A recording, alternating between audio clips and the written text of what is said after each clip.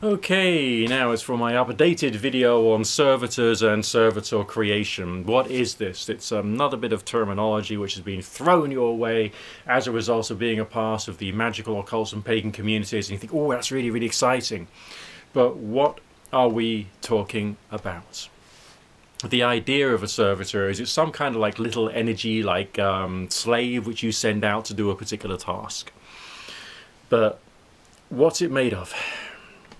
Alright, does it come from your own mind? Is it being conjured from outside? Because if that was the case, then it would be more of an invocation or evocation. What precisely is it? I mean, even some more modern magical systems, such as the amazing 40 Servants deck, which was created by Tommy Kelly, is based upon the idea of servitor creation or servitor adoration, or indeed using the ideas, the concepts, the energy of the various different archetypes to specifically send something out to the outer world.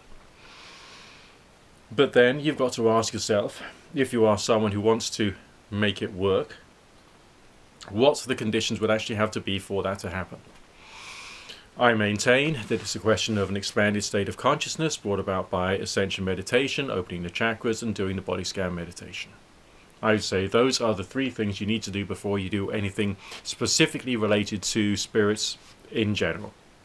Whether they are spirits which you've invented or whether they are spirits which you believe already exist, I would recommend that as a start off. It gives you much more sensitivity to your own energy field, it relaxes you, it brings your mind into you know, a state whereby you're thinking with one thought. Alright, you don't have all this stuff going on inside your head about the shopping, the washing, the cleaning, the cooking, the meeting this guy, the argument you had with the boss and all that stuff. It's gone. I mean, people are interested in making magic mushroom and that sort of stuff.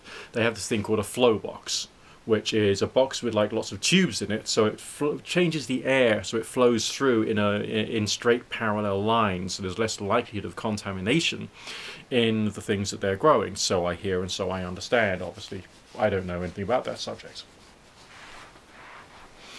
But the analogy there is that your mind has to be flowing right. If you've got too much shit going on upstairs, you ain't going to be able to do nothing because you're not relaxed, focused, tranquil, you're not calm, you haven't got your emotions in check, okay, you don't have the ability to then raise focused concentration energy. But you also got the benefits from something like the 40 Servants of there is a little sigil for each and every single one.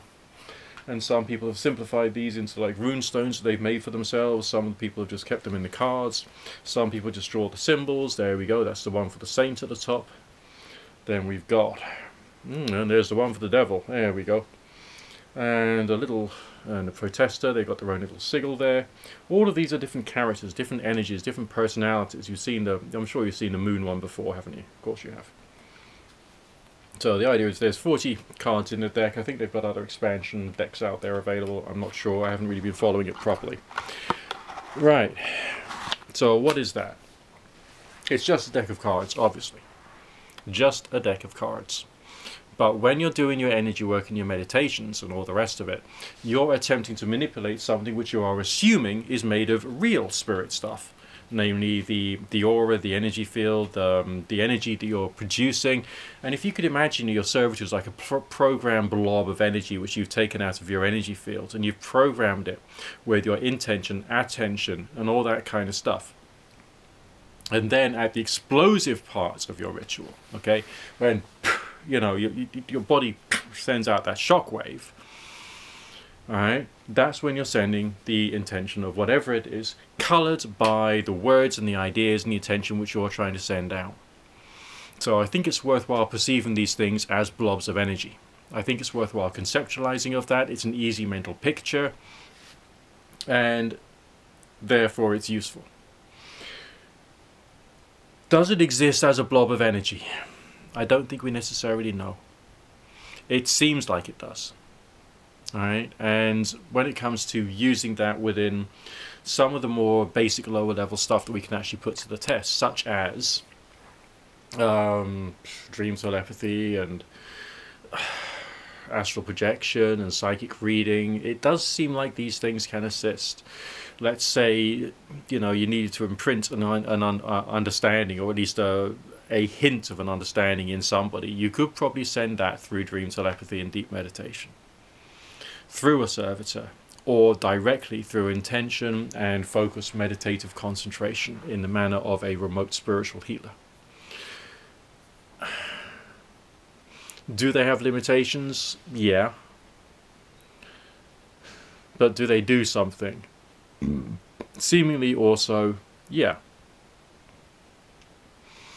Is this a useful part of magical practice? Well, magical practice itself has to be first and foremost the search for spiritual experience. Alright, spiritual or religious experience, because from that you can then start to expand more and learn more with the passage of time. So that's where your focus really should be. But the servitor becomes a form of practical magic to try and send an intention out into the world. Does that make sense? Hope it does. And I'll speak to you all very soon.